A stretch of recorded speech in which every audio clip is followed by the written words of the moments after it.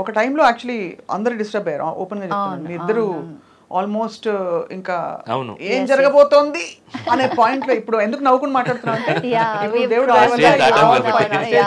కాబట్టి now it's joke but అంతా ఏంటి ఇండివిజువలిజమా లేకపోతే క్లాష్ ఆఫ్ ద టైటన్సా ఏంటి because you also look very strong honestly very honest actual గా అరిచన్ అంటే ఈయన కంటే పెద్దగా వస్తుంది నా వాయిస్ అదే మణికొండలో మా ఫ్రెండ్స్ అందరూ చెప్పారు ఇప్పుడు అలా అరవట్లేదండి సో అలా తను ఏదన్నా అంటే నేను కూడా అప్పుడు అరిచేదాన్ని మోస్ట్లీ ఎలా వచ్చేదంటే అప్బ్రింగింగ్ డిఫరెన్సెస్ దూరం దూరం ఉన్నప్పుడు అంతా బాగానే ఉండిందండి బట్ వన్ రూఫ్ కింద వచ్చినప్పుడు ఈ ఒపీనియన్స్ వచ్చేసి చాలా స్ట్రాంగ్ ఒపీనియన్స్గా అయిపోయింది అంటే ఇనిషియల్గా వచ్చేసి వద్దు నాపడం వేరు దాని తర్వాత రిస్ట్రిక్ట్ చేయడం వేరు దాని తర్వాత స్టబర్నెస్ వేరు దానివల్ల because I was more fantasised with married life అని చెప్పాలి నాకు ఎలా అంటే సినిమాల ఇన్ఫ్లుయెన్సా లేకపోతే ఏంటని తెలీదు పెళ్ళైన తర్వాత 24 గంటలు అతుక్కునే ఉంటారు పక్కనే టీవీ చూస్తున్నా ఇలా పట్టుకొని ఇలా చూస్తారు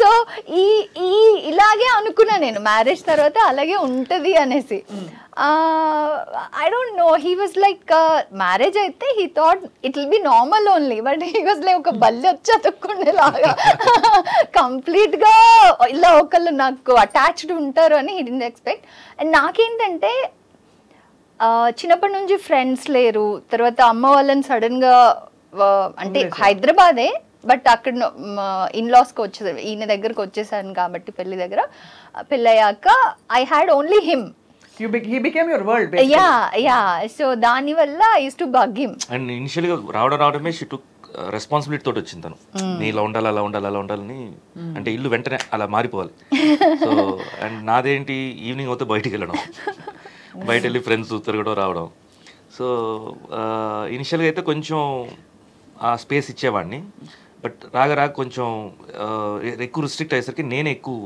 నాకు ఇమ్మీడియట్ కోపం వస్తుంది సో ఆ కోపంలో ఎక్కువ కావాలని చేసేవాడిని కావాలని వెళ్ళేవాడిని నేను సో అలా రప్చర్ అయింది but it was and only these things అంటే ఈ మన అప్బ్రింగింగ్ డిఫరెన్సెస్ వల్లనే మెజారిటీ see whatever ఇప్పుడు ఇవన్నీ వన్ ఇస్ ఇప్పుడు we are laughing about it because it's gone in the past ఇంకోటి చాలా మందికి ఇట్ హెల్ప్స్ శివబాలాజీ గారు అంటే ఎక్కడ ఎలాంటి పాయింట్స్ లో మనస్పర్ధలు వచ్చి what made you come back together మీరు అంతవరకు వెళ్ళి డెసిషన్ తీసుకుందాం అనుకున్నారు కదా పాయింట్ లో తీసుకున్నారు what brought you back together that's the most beautiful but decision అంటే డివోర్స్ అనే థాట్ నాకు ఎక్కువ రాలేదు బట్ ఈయన నన్ను బెదిరించడానికి ఏదో ట్రై చేశారు బెదిరించడానికి అయితే ట్రై చేశారు ఎప్పుడైనా అలా ఉంటే నా నంబర్ ఇస్తాను ఎందుకు నేనే హ్యాండిల్ చేశాను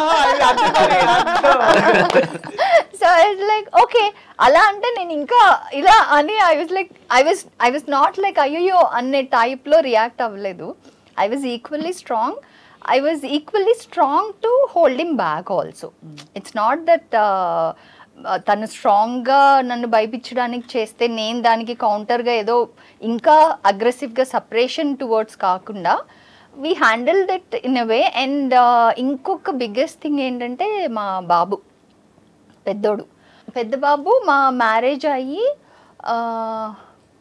ఫస్ట్ యానివర్సరీ లోపలే we had our first boy మా నాన్న yeah it was like March 1st is no not before marriage only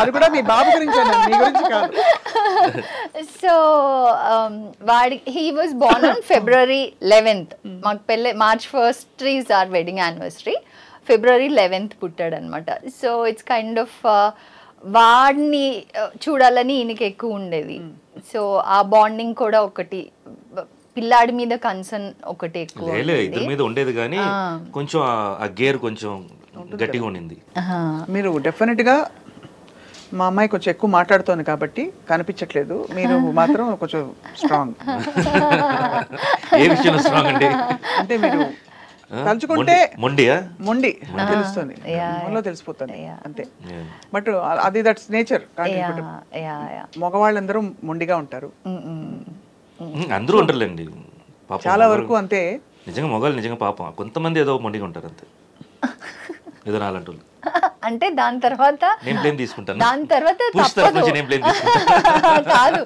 ఒక మొండికి జగమొండి దొరికితే ఆబ్వియస్లీ దాని తర్వాత కొంచెం డైల్యూట్ అవ్వాలి కాబట్టి ఇద్దరం అలా అలా అలా మెల్లిగా ప్యాచప్ అయ్యి సారీ చెప్పుకున్నారా? సారీ కాదు, అలా అలా అది సెటిల్ అయిపోయింది, దాని తర్వాత మర్జ్ అయిపోయింది.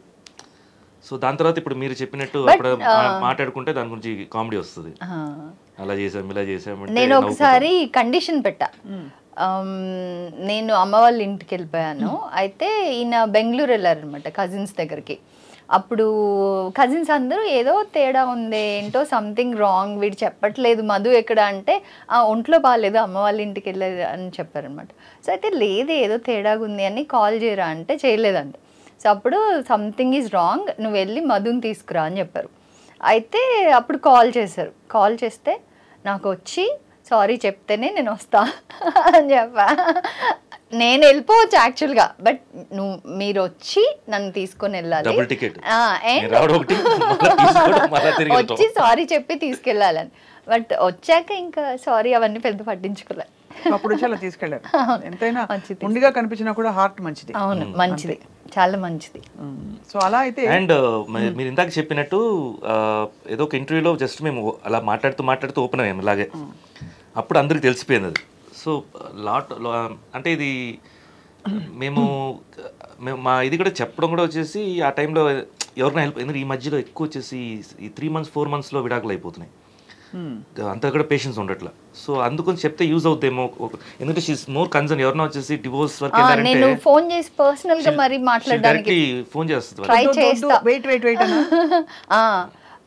ఏంటి ఇష్యూస్ అలాగే ఉంటుంది, ఇనిషియల్గా 1-2 years అలాగే ఉంటుంది, కొంచెం టైం ఇవ్వండి అని. మోస్ట్లీ వీఆర్ ఏబుల్ టు, కొంతమందిని వీఆర్ ఏబుల్ టు, కొంతమంది బై ది టైం మనకి న్యూస్ వచ్చి మనం కాల్ చేసే లోపల ఆల్రెడీ ఇట్స్ లైక్ ప్రాసెస్ అయిపోయి ఉంటుంది.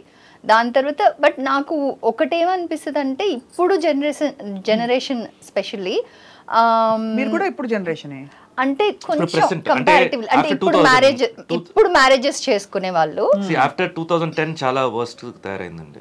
వెన్ డిజిటల్ వరల్డ్ ఎక్కువ అయ్యే కొద్దీ ఇండివిజువలిజం పెరిగిపోయింది. అండ్ పెళ్లి చేసుకునేటప్పుడే వాళ్ళు వర్కౌట్ అవుతుంది, లేకపోతే డివోర్స్ కి ఆప్షన్, అంటే ఇది సరిగా సెట్ అవ్వకపోతే డివోర్స్ అనే ఆప్షన్ మైండ్ లో పెట్టుకునే చేసుకుంటున్నారు, పెళ్ళిళ్ళు చేసుకుంటున్నారు. అది కరెక్ట్ కాదనిపిస్తుంది. అంటే వి ఆల్వేస్ థింక్, అంటే మేబీ అది క్రాస్ చేసి వచ్చాం కాబట్టి ఎలా ఫాదర్ మదర్ బ్రదర్ సిస్టర్ మనం అరెస్ట్ చేయలేము, వన్స్ వైఫ్ లేకపోతే హస్బెండ్ ఇంకా అరెస్ట్ చేయడానికి you have to accept them with their, along with their flaws, with their shortcomings, preferences అన్ని మార్చుకోవడానికి లేదు అని చెప్పలేము. బట్ వెంటనే ప్రెషర్ పెట్టొద్దు. ఎలాగైతే మన అన్ననో తమ్మునో ఎవరినో మనం వదిలేసుకోము, అట్లాగా చిన్న తప్పులు ఉన్నాయని వదిలేసుకోకూడదు, మనస్పర్ధలు ఉన్నాయని అంతే. That's a great way of looking at things. I think it's a wonderful thing. అందుకే చెప్పాను మీ family me ఛానల్లోనే there's a very positive vibe, there's a very happy vibe. So I think which is why and people want to watch, and it's a views, asal maamul views avi. Thank you.